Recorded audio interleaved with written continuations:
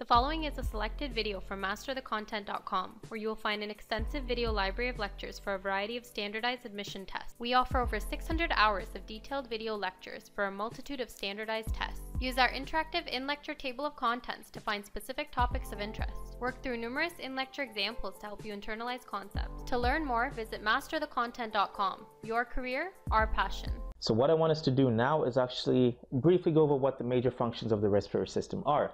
So obviously it's responsible for gaseous exchange, so the intake of oxygen and the removal of carbon dioxide. That's obviously the most important function, the one that would obviously come to mind.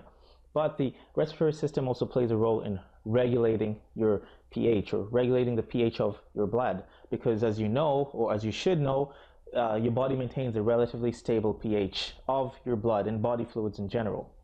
Now, when this acid-base balance or this pH is disturbed, your body can do things to restore it, or to restore that homeostatic level that it's used to and needs to function properly. So for instance, if you have a drop in the pH of your blood, or which is relatively an increase in acidity, what can happen is that you can have an increase in ventilation, which will actually increase the amount of carbon dioxide that you're expelling through your lungs.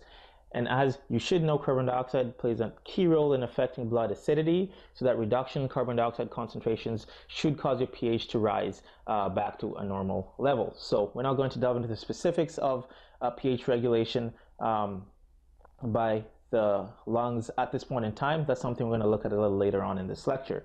Now, other than obviously regulating your blood pH, your respiratory system is also responsible for olfaction, or olfactory sensation, as I said, which is basically your ability to smell, your ability to detect odors in the environment.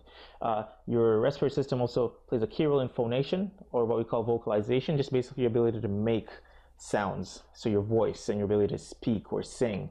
And it's also responsible for the excretion of a small amount of water and heat. Now, what we're going to do next is just go into a few of these structures. We're going to study their structure and their anatomy, and we're going to begin with the external structures.